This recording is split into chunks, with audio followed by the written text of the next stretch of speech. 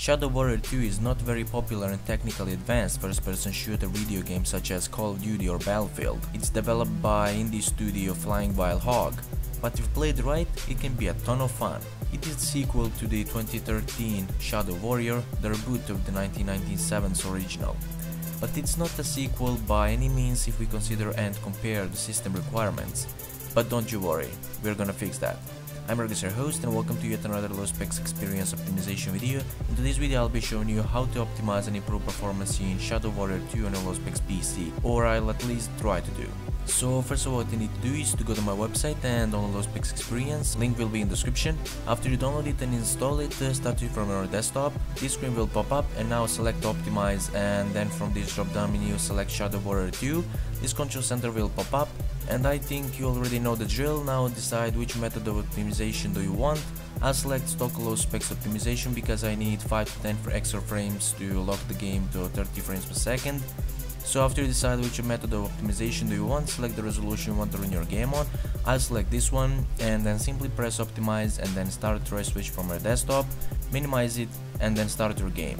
Make sure to do this in order, so simply start to switch and then minimize it and then start your game. Optimization will take place after 60 seconds in game. If you are not really happy with the results or local graphics, you can always restore default game settings by going to low specs experience, pressing restore default. It will revert your game to default settings. Also, if you run into any problems while using low specs experience, make sure to contact us through the contact tab and we'll gladly answer all your questions, usually under 24 hours. Let's now see if this optimization helped me lock the game to 30 frames per second at all. As far as I can see, it's locked to 30 frames per second compared to previous test which was running at 20 to 25 frames per second. Okay folks, that's it from me. Don't forget to like the video and subscribe if you found this useful, and I'll catch you in the next one. Ragnos out, bye bye.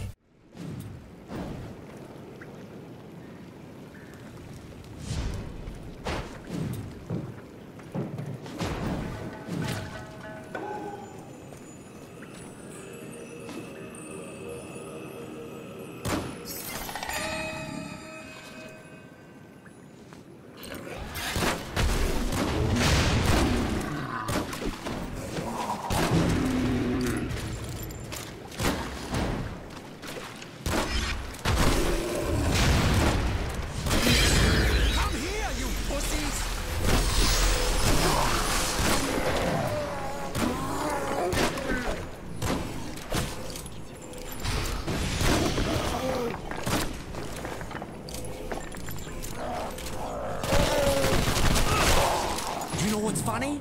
You're full of holes.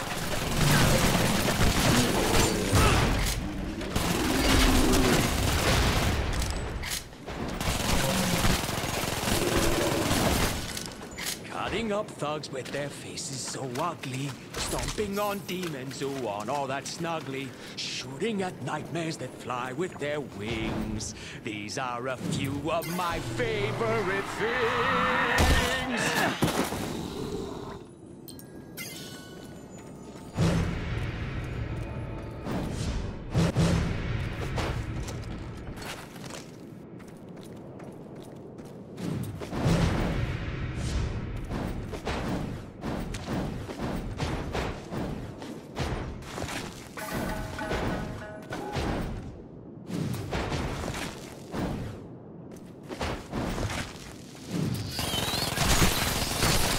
Good morning, Starshine, and good night.